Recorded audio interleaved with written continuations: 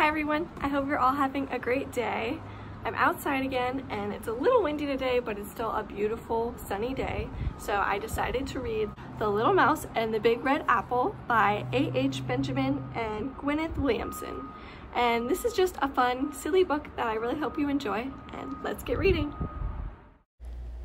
Little Mouse and the Big Red Apple by A.H. Benjamin and Gwyneth Williamson.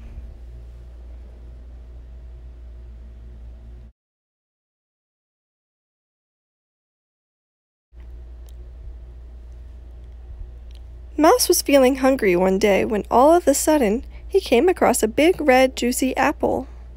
"Just what I want," he cried. "I'll take it home with me and have a feast." Mouse set off towards his little house, rolling the apple over and over. He couldn't wait to get his teeth into the big red juicy apple. Yum, yum, he thought, when all of a sudden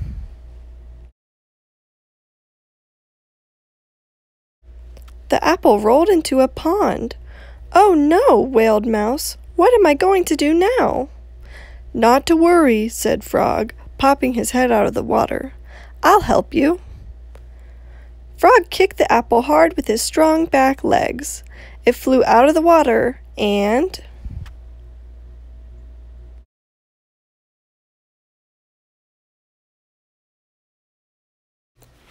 bump! Landed on the ground. "There you are," said Frog. He licked his lips and stared at the apple.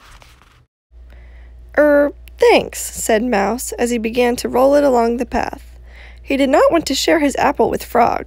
Mouse went on his way, thinking of the lovely apple dinner he would have later. His mouth was already watering when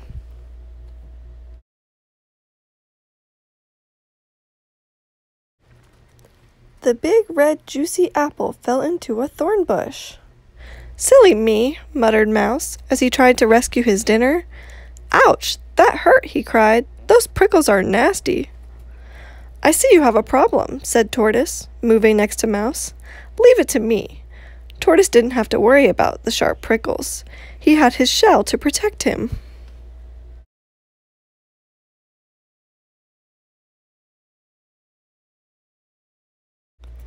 Without any trouble at all, Tortoise crept under the thorn bush and brought out the big red juicy apple.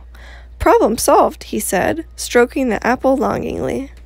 "I'm ever so grateful," said Mouse in a hurried voice, and he was off again. He did not want to share his apple with Tortoise. "I'll soon be home and biting into that big red juicy apple," thought Mouse, when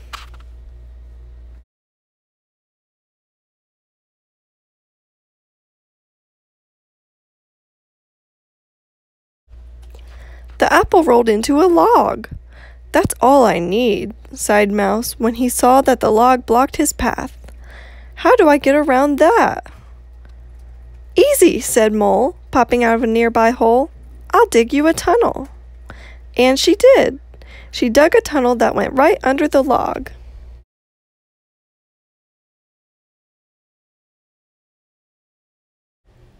It was just wide enough for Mouse and the apple to go through it. "Always glad to help," said Mole, sniffing at the big red juicy apple with her little nose. "It's very kind of you," said Mouse, and he went on his way as fast as he could. He did not want to share the apple with Mole. He rolled the apple over and over until he came to a steep hill. His house was at the very top. "Push, push, heave, heave," went Mouse, grunting and groaning. Up, up, up he went until he reached the very top. "At last," sighed Mouse happily. "Oh, for that lovely apple meal." But as the mouse let go,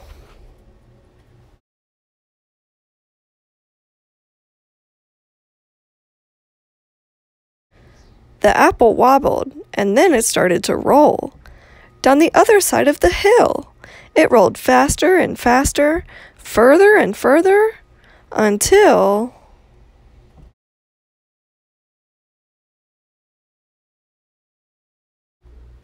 it came to a stop at the bottom of the hill. Mouse could see it lying there, like a big red jewel. "Oh no," he cried. "I'll have to start all over again." Mouse scrabbled down the hill on his little tired feet. Faster and faster he ran.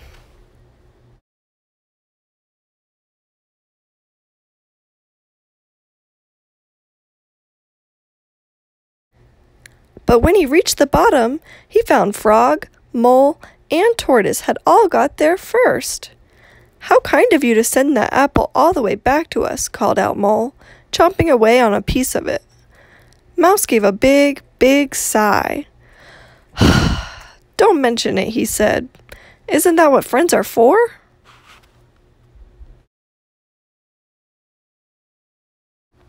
And there they are, all sharing the apple that they helped Mouse get all together. The end.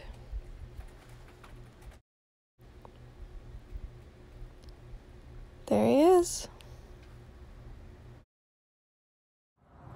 So it turns out the mouse did get his apple with a little help of his friends, and they got their share too. I hope you all enjoyed reading this book and reading along with me. I really hope you all have enjoyed reading along with me, and I hope that you continue to read on your own as well and have fun with it. Thanks so much for watching.